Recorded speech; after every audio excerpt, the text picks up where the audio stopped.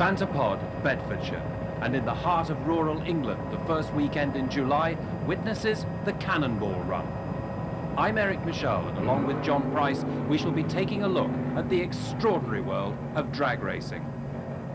The biggest engines, the fastest cars, and match racing side by side over a quarter of a mile to get the fastest possible time and the fastest acceleration rate. Drag racing started in the late 40s, early 50s in America, where the kids, tired of speed restrictions enforced on them on the roads, decided to go looking for their excitement elsewhere, and taking over disused airstrips throughout America, started racing their massive V8 engine cars against one another, side by side racing along a quarter of a mile stretch. In the mid-60s, enthusiasts in Great Britain imitated their American cousins and brought the sport to the shores of the United Kingdom, where Santapod soon became the premier drag racing strip.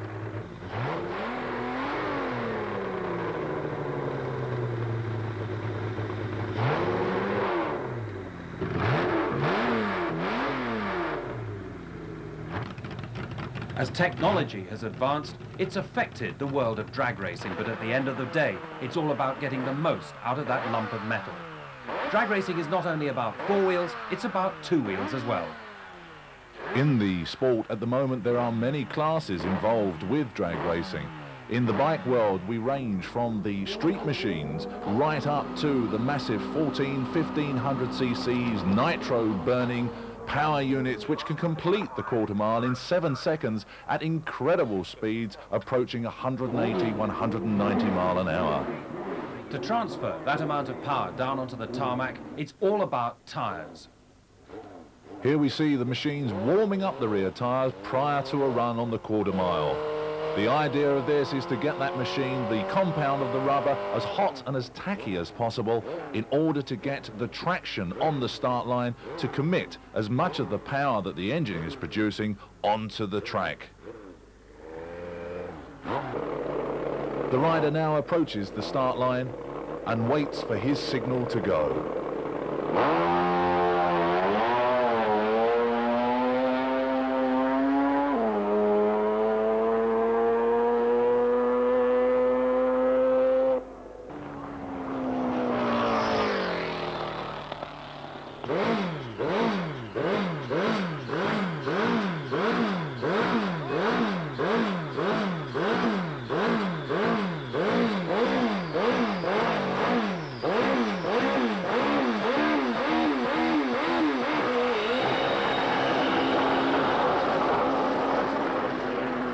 The rider completes a rolling burnout, just another method of heating up the rear tyre ready for competition.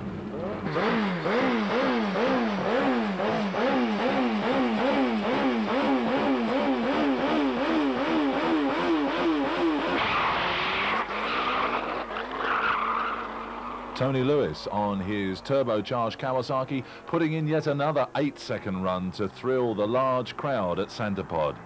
Turbocharging does tend to quieten the bike down considerably, as opposed to the fuel-burning competition bikes, which form the larger part of the motorcycle field. Here's another interesting way of warming up your back tyre. Hard up against the control tower at Santapod, a pro stock bike warms the back tyre to get that back compound nice and tacky. Mike Beaumont, a giant of a man of over 6 feet, sitting astride his green Suzuki called the Eliminator.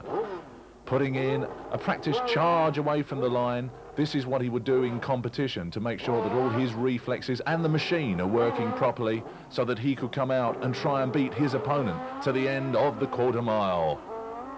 Winding on that throttle as he goes along the quarter mile, and then suddenly, nearly a tragedy, as the fire truck turns out in front of Mike Beaumont. Well, it's called Eliminator, and certainly that's what may have happened.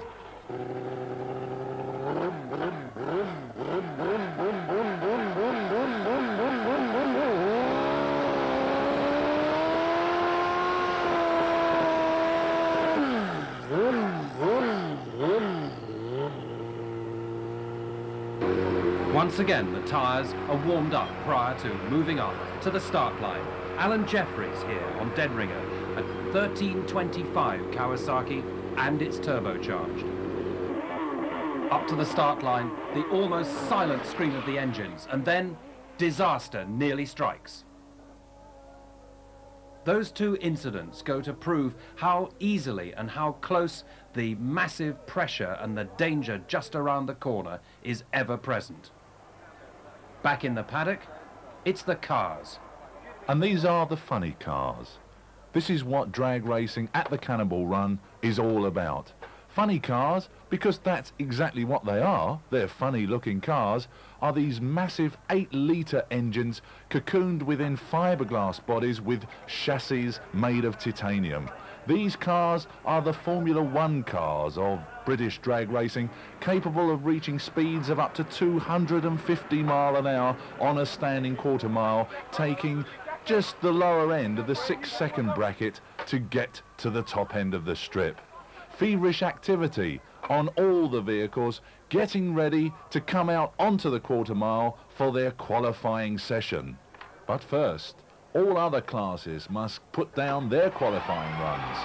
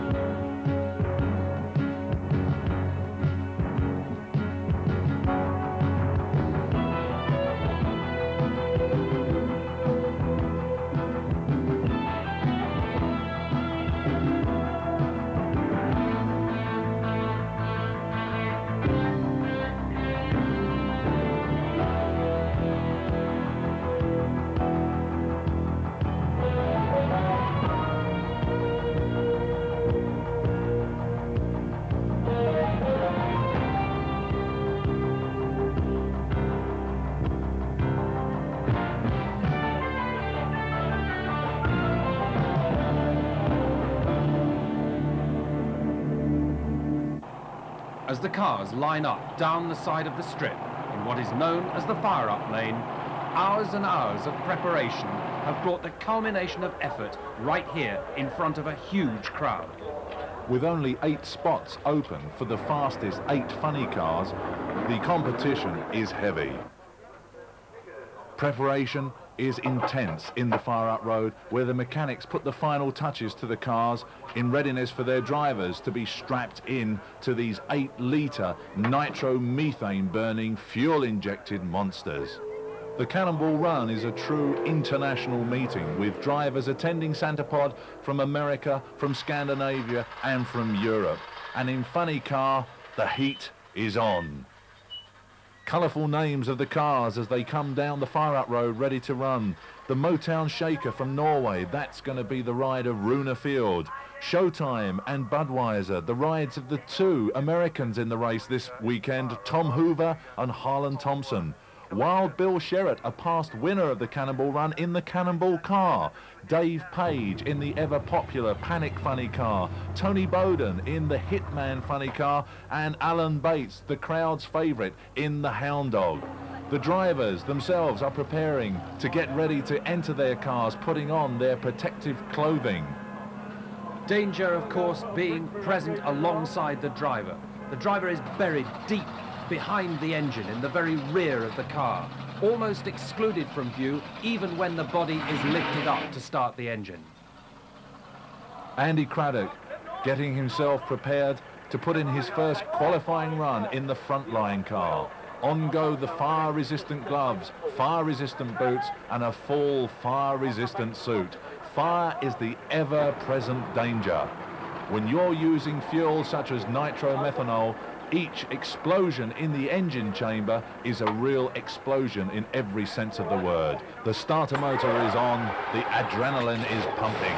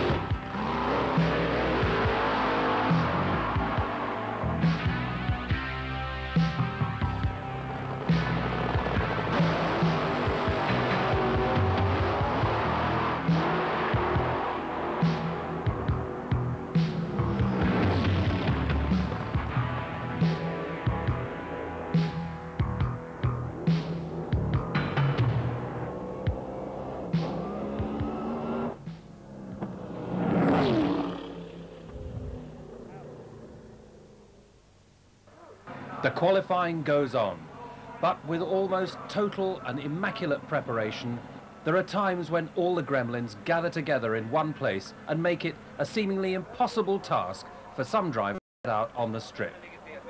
Harlan Thompson and the Budweiser team had nothing but problems during the Cannonball weekend with a brand new car. It was frustration and anger which eventually drove Thompson out onto the strip to prove one thing: he could most certainly do it. His Swedish crew chief and the rest of the team had worked frantically all weekend, trying to find out exactly what had held this car back.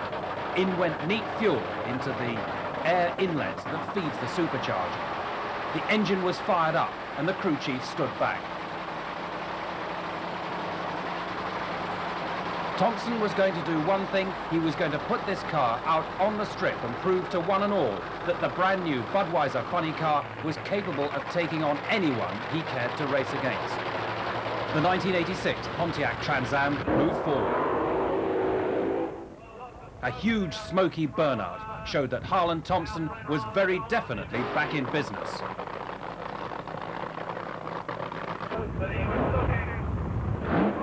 Blipping the throttle, he chirped the engine, keeping the rubber hot and the tyres clean.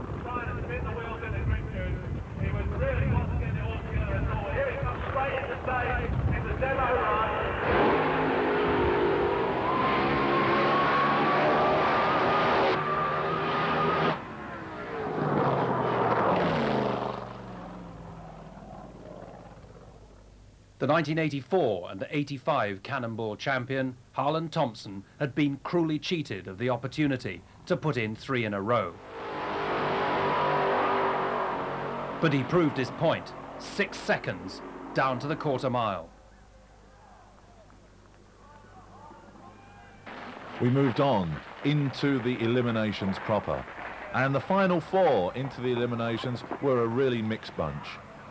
The Showtime Corvette of wily American old-timer Tom Hoover, the man with a 500 cubic inch Keith Black engine in the car.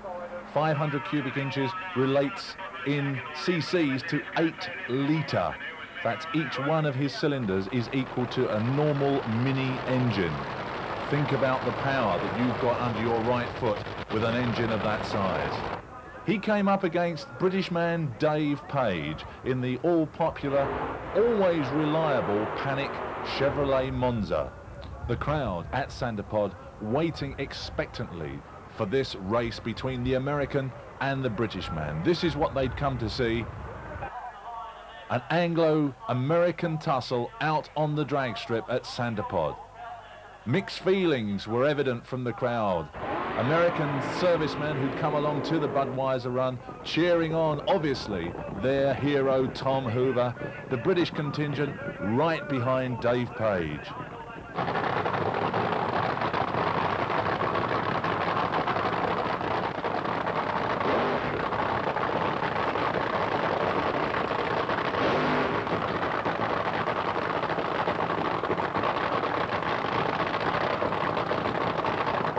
As the two funny cars moved up towards the start line, the ground shook from the noise of the two 8-litre fuel engines burning away on the start line, and then they were off. Tom Hoover noticeably out in front and held the lead right the way to the top end, taking a very convincing win over British man Dave Paige. But a good run nonetheless from the Paige family and the Panic Chevrolet Monza. Tom Hoover going forward into the final, but who will he meet? One look in the fire-up lane and anyone in the crowd would tell you Hoover had got tough competition on his hands. A re-look at this run and the brute force through the rubber.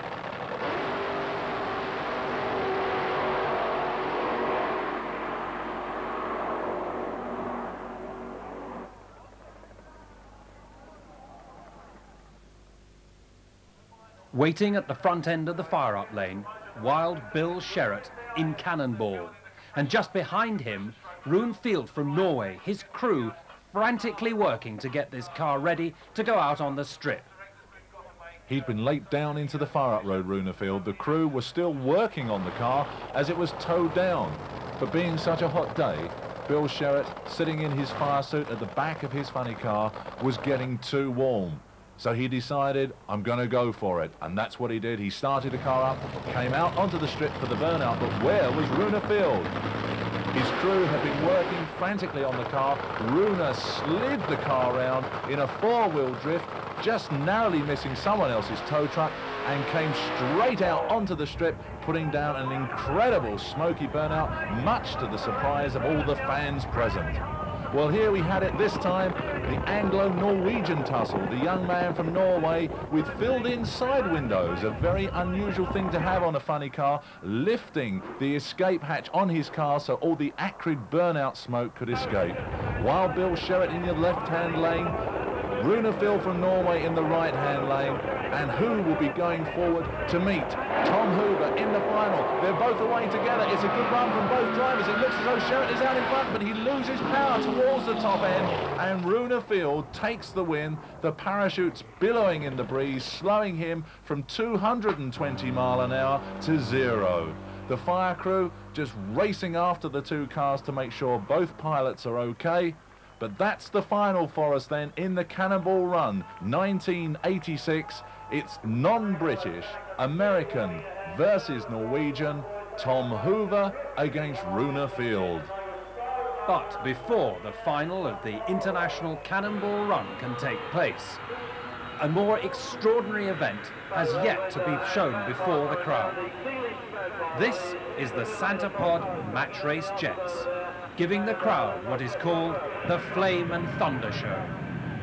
As the two drivers bring their cars up to the start line, you can see the reason for the name. The flames coming from the back of the jets as they crack on the afterburners, and the thunder represents the noise these two machines make as they sit there waiting for the green on the start line. Here we go, both cars are into the staging beams, the drivers holding them on the brakes, and they're away. And it's Mark Woodley with the Hellbender car, reaches the top end first. His parachute's coming out to slow the car from speeds in excess of 220 mile an hour, right back down to 0 once more. The tension now mounting, the crowd waiting for the final of the 1986 Cannonball run. In the final are an American and a Norwegian. No British cars have made it through, but that doesn't stop the tension building in amongst the grandstands and the viewing areas for the crowd. The two cars come out with a side-by-side burnout, proving that both are in business to take the Cannonball trophy. Rune Fjeld from Norway, Tom Hoover from America. The grip juice goes down for both cars, that tacky substance that gives them more traction on the start line. Rune Fjeld, the man who must be classed as the underdog, up against the old stager, the American Tom Hoover. They move up towards the start line. The crowd are on tiptoe in the stands. Here they come into the staging beams. This is going to be the automatic operation that starts them. Rune Fjeld moves straight into stage. Tom Hoover is there. Here comes the green, and they're away together. And nearly a tragedy there as they move towards one another. And who takes the win at the top end? It's the Norwegian. The underdog who nobody thought would win. The Norwegian takes the trophy home for 1986. Rune Fjeld is the Cannonball champion. Down at the far end of the strip, the two cars wait quietly, surrounded by smoke, for their crews to come and collect them.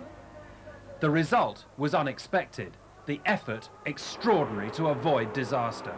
Only the superb reactions of two really top-class drivers saved what could have been a very nasty situation there. The two cars coming within 4 feet of one another, and the two drivers having to correct one way and then overcorrect the other way to keep the cars on a straight line. But let's not take anything away from this young man who has taken the world by storm, the 1986 Cannonball champion, Rune Fjeld.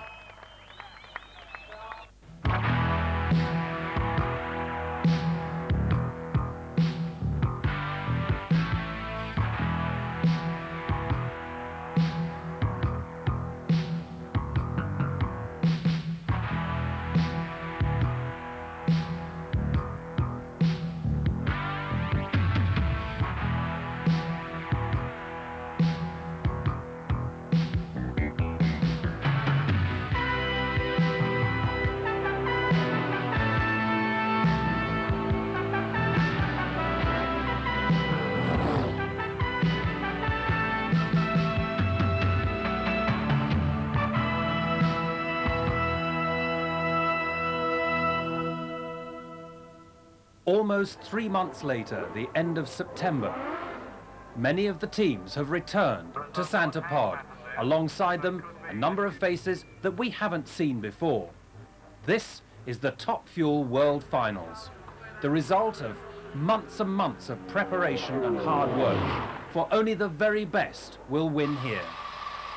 It is a full international field once more, with drivers from all over the world, from America, from Scandinavia, from Europe, all conscious of the fact that they have to try to beat the British on their home ground.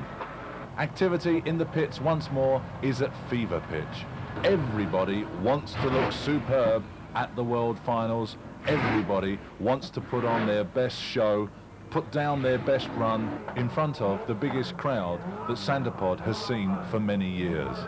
And this meeting heralds the return of the big cars, the top fuel dragsters, the cars which are so rarely seen in drag racing in Great Britain these days, now return to enthrall the crowd with their 250-mile runs along the quarter mile. Down from Sweden comes Monica Öberg, and yes, women do race in this sport. 1982 saw her step into one of these cars for the first time, and now 4 years later, here she is in one of the biggest cars at the most prestigious meeting in Europe. The crew getting the car ready for a qualifying run for Monica. She'll be looking for the #1 spot in the Top Fuel Drivers event. We're mixing here funny cars and the Top Fuel dragsters, and everything points to the Top Fuel dragster being the quicker vehicle on the quarter mile.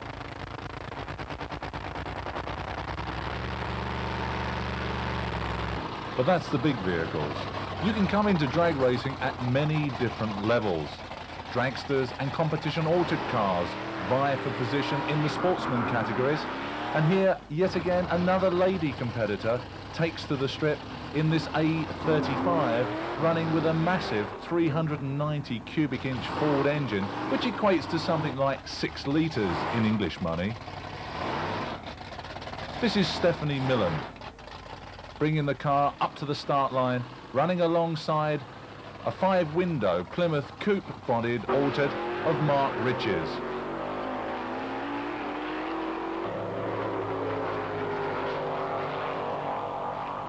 And the man gets to the top first, but it's not always that way in drag racing. Competition altered cars form the backbone of drag racing in the UK. It's a stepping stone up to the bigger divisions, the bigger fuel divisions. Cars run with fiberglass replica bodies and V8 or V6 or straight 4 highly tuned engines.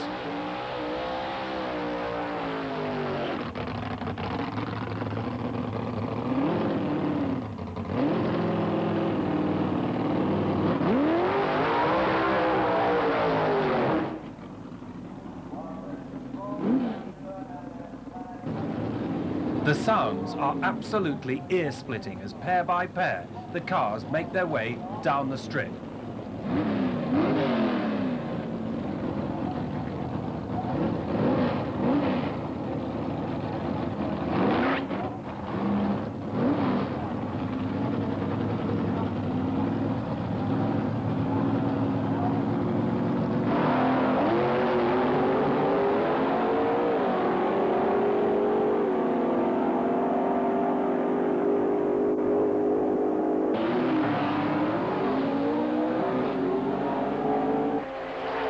Relentlessly, the drivers and the riders pursue their best times and top speeds at the quarter mile of Centre Pod Raceway.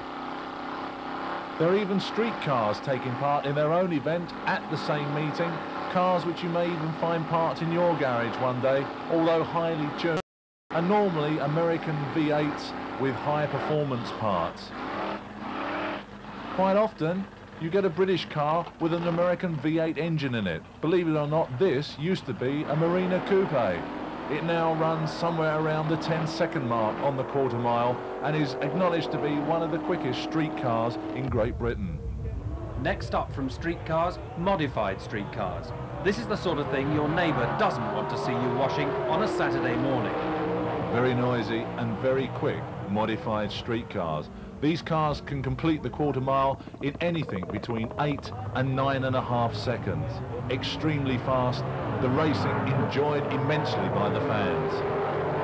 Another form of racing which hasn't caught on too well in Great Britain is pro-stock car racing.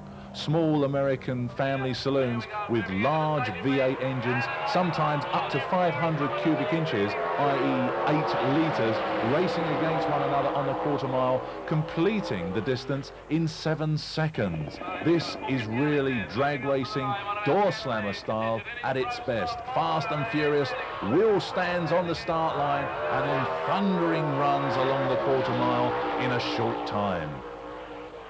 As motor racing has become more popular over the years, crowd control has posed a major problem for race organisers. Perhaps the exception to this is a drag racing strip, for here the members of the public can walk all the way round the paddock and see literally everything that there is to be seen. The World Finals here at Centre Pod, and once again the bikes are back. If there's one element you need for drag racing, it's warm weather, preferably as much sunshine as possible, because those tyres have to get hot, and so does the tarmac. With drag racing originating in America in the warmer climates, it's become difficult for race organisers to guarantee action all day long. Hot summer sun and a British autumn, and the crowds are packed along the banks on either side. You can't take it away from the motorcycle lads. They put on a great display for the crowds to enjoy. Bikes can range from single-cylinder machines right the way through the card until at the top of the competition bike table we even have some machines running with 3 engines in tandem. Here's one of the top quickest bikes in the country, Phil Blackvogel, on his expanded quarter-scorcher machine. And just look, is that front wheel touching the ground or not?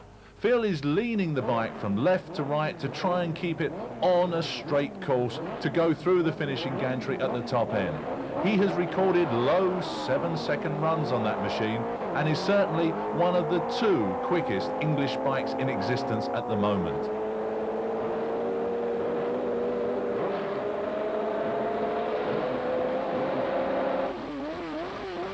Burnouts are all important. And here's one young man warming his rear tyre against the control tower at Santapod. But there does seem to be more smoke coming from the front of the engine rather than the back. And oh yes, we do seem to have a slight problem. Luckily, he's noticed it, as has one of the Santapod fire marshals, who will come undoubtedly to his rescue. And yes, there we are, standing by. I'm sorry, I've got to put that out. If you must. It seems some people will risk everything just to get on the line. Turbocharged or no, that bike had to retire. But down in the paddock, one of the most famous men in drag racing, Sammy Miller, with Vanishing Point. This is a rocket car.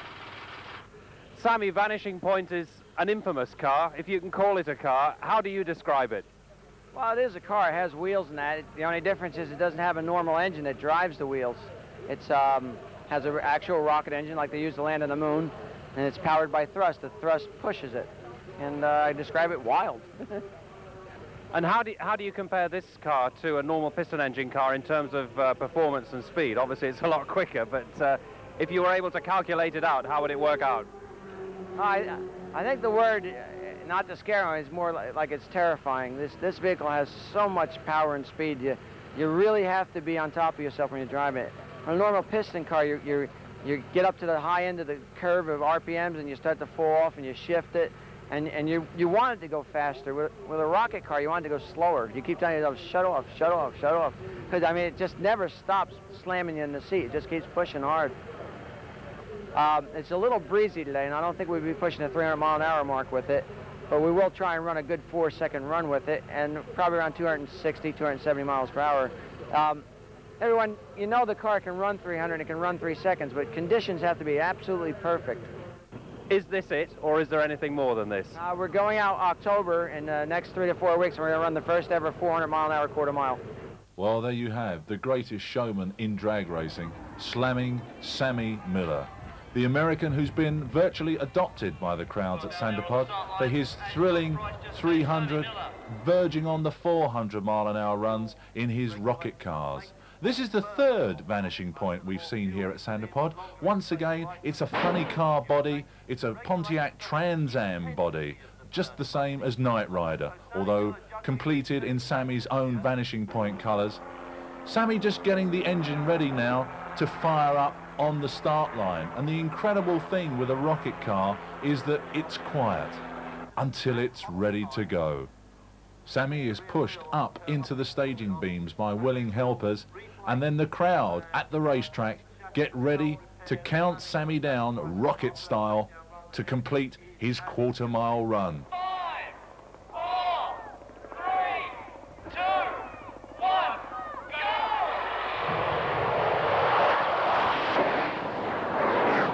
And Sammy Miller completes the quarter mile in 4 seconds. The thing you can't do with Sammy is sneeze or blink or you miss it. But if you have, here it is again.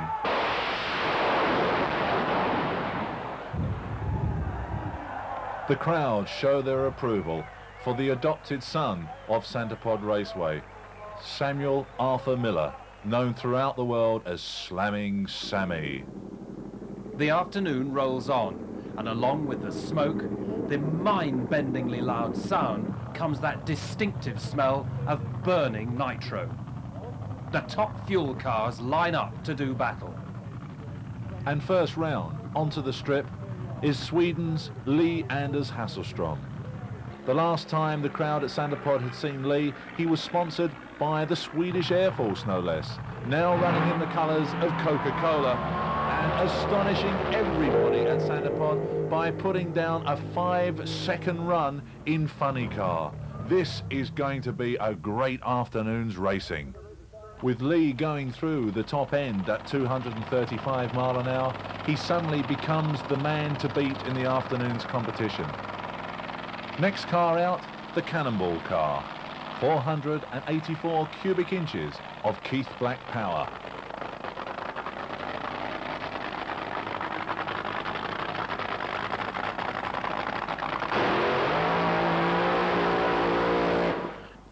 And only for his second time, the man in the hot seat is John Spuffard. Young John, who suffered a very nasty funny car fire at a meeting prior to the World Finals, trying his hand at Wild Bill Sherratt's old ride, the Cannonball. Is this going to be a good run for John Spuffard? We'll have to wait and see. He's a novice driver, only recently moved up in the ranks to funny car. This could be the making and the start of something big. He moves into the staging beams.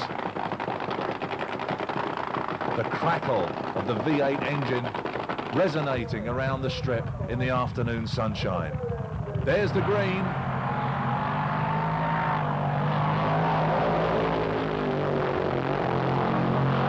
And it's a good run for John Spuffard, completing the quarter mile, but bouncing very, very heavily. The parachute coming out very late, and the paramedics rushing down the strip to check that John Spuffard is okay. This is a normal precaution undertaken at any drag race strip, and once they have assured themselves that the driver is okay, the fire engines have assured themselves that there's nothing on fire, everything returns to its normal position.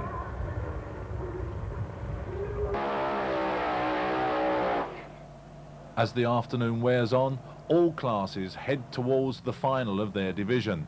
Here we see pro comp cars in the semi-finals of that category, running alongside one another, and it's an Anglo-Swedish tussle.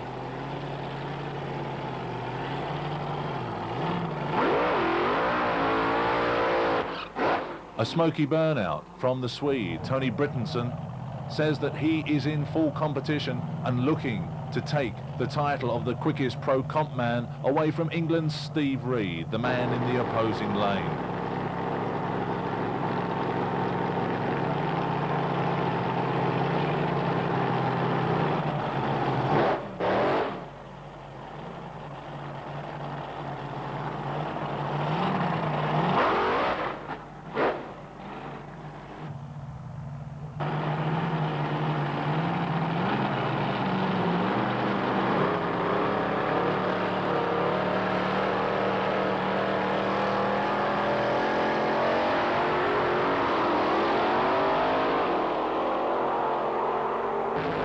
With a wild, wild ride, Steve Reed gets to the top end first and moves forward into the final, only just beating the Swede to the top end. The ear-splitting noise, a reminder that the top fuel cars were back in the paddock. The fumes from the burnt fuel is enough to make tears run down your face. Gary Paige, in panic, had taken the Chevrolet Monza out in qualifying and had broken. He never made the final runs.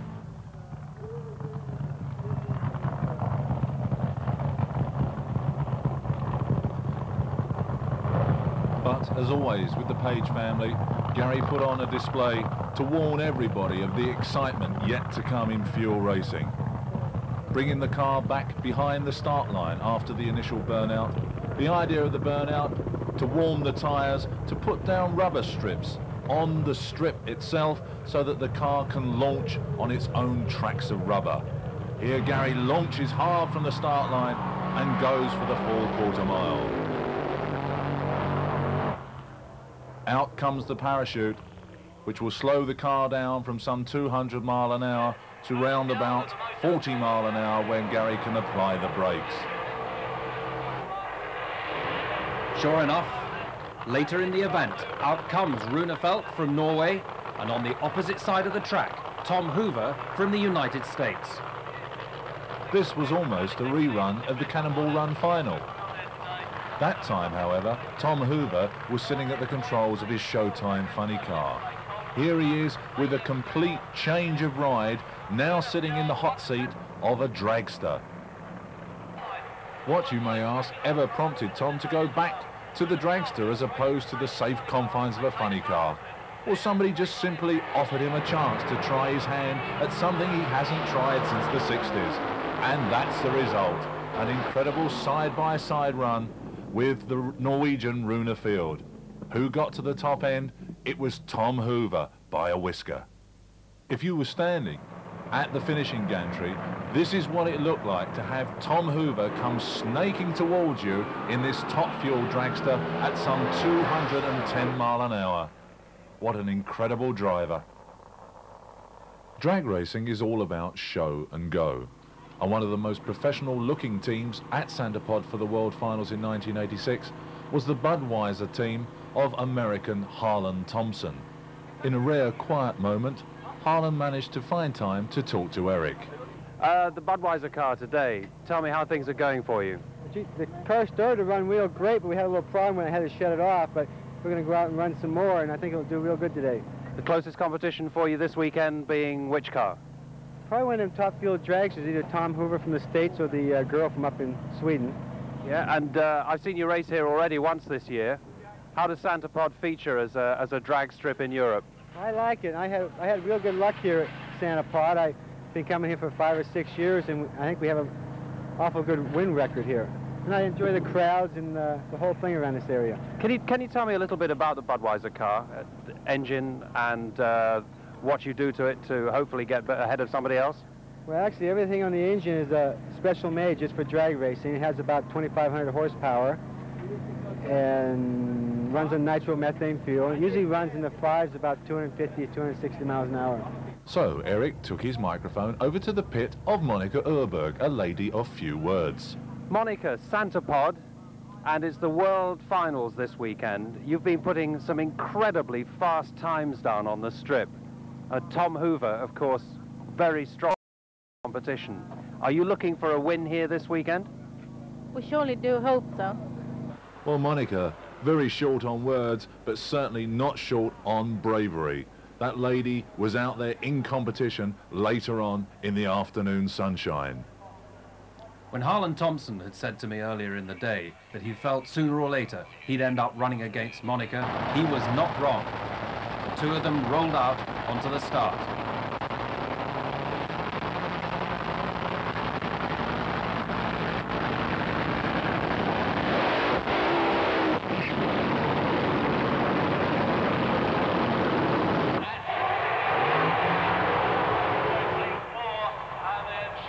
Monica was in the pit lane, furthest away from us, and Harlan in the spectator lane. Both cars, having completed their burnouts, pulled back behind the start line, ready to come back into the staging beams to put in a run. Monica, in the pit lane, was under orders from American crew chief Gary Bergin not to have any grip juice down. Gary had set the car up to run on what he thought was a hot strip. But as we will see, the best laid plans of mice and men, and in fact lady dragster drivers, doesn't always work out. Here we go then, into the staging beams, and waiting for the green, and they're away. And Monica lights the tyres up, spins the tyres, but then at the last minute, Harlan's car brakes, and Monica gets through and takes the win.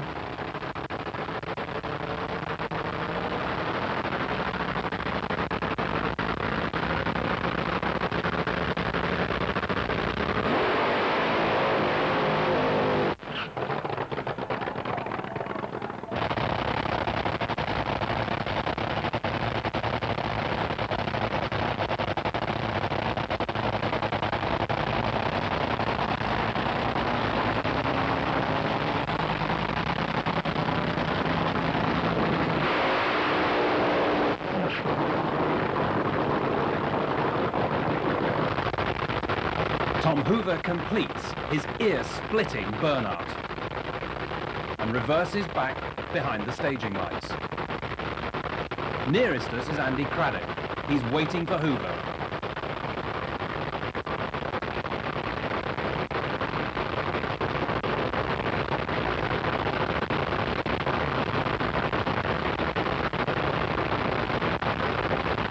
So the preparations completed.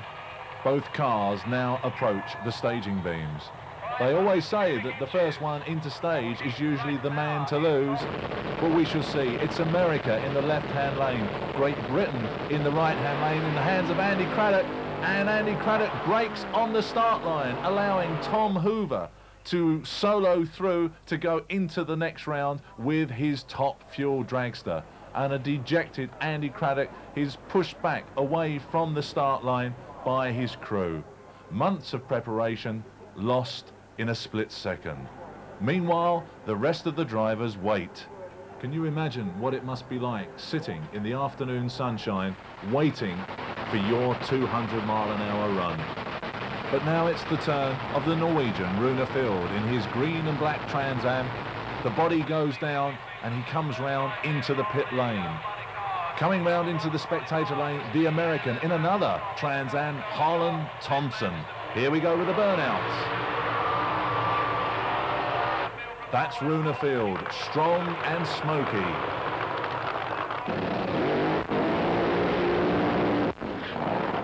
Harlan Thompson lights up those back tyres, smoking his way over 30 or 40 yards of the first part of the drag strip, putting down 2 tracks of rubber, which he will then park the car on to leave the start line in the race.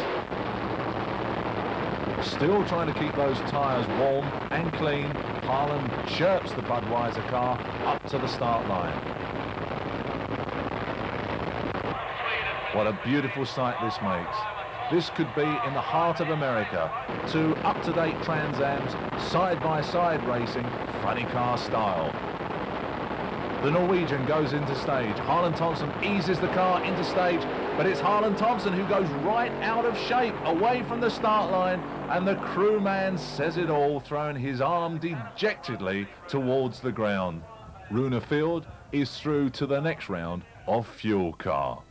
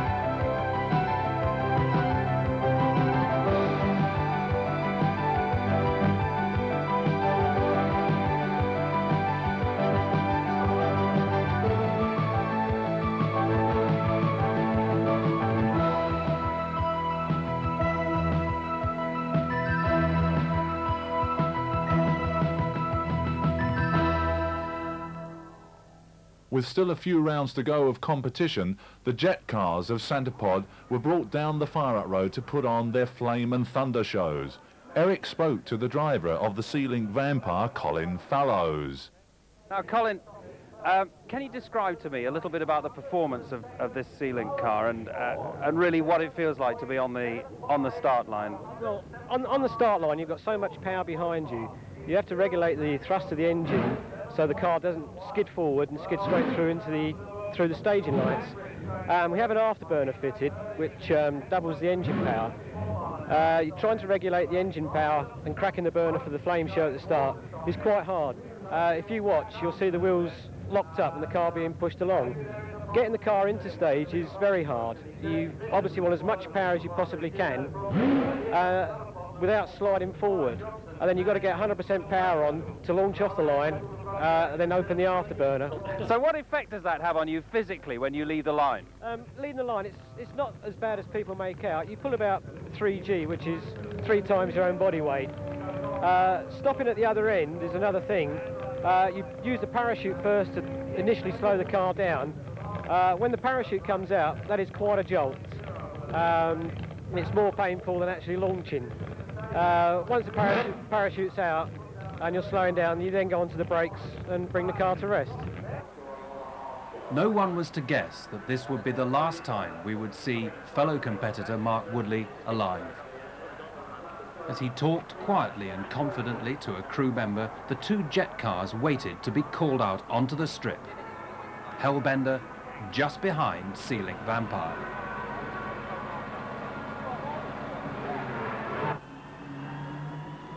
Every available area for spectators seemed to be packed right around the course as the jet cars moved forward and up to the staging lights.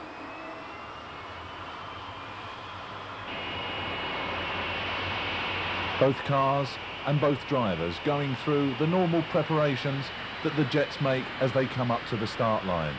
The flame and thunder show, the cracking on of the afterburner, being carried out like any normal race meeting day at Santa Pod. Nobody knew of the tragedy which was just seconds away.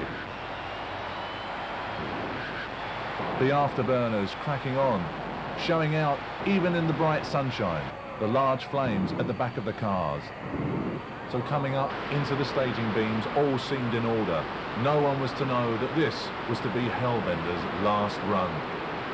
The green was on, both cars were gone, and the run seemed perfectly normal up to the finish line. But then suddenly, Hellbender turned dramatically left, straight across the nose of the Sealing Vampire and destroying itself on the Armco on the left-hand side. Woodley's Hellbender even clipped the nose of the Vampire on its way to destruction. The emergency services were on the scene straight away, but to no avail. Mark has given his life for drag racing. 34-year-old Mark Woodley died instantly as his car hit the barrier at the top end of the strip. What caused this tragic accident, we shall never know. He will, however, be missed by his family, his friends, the fans and competitors.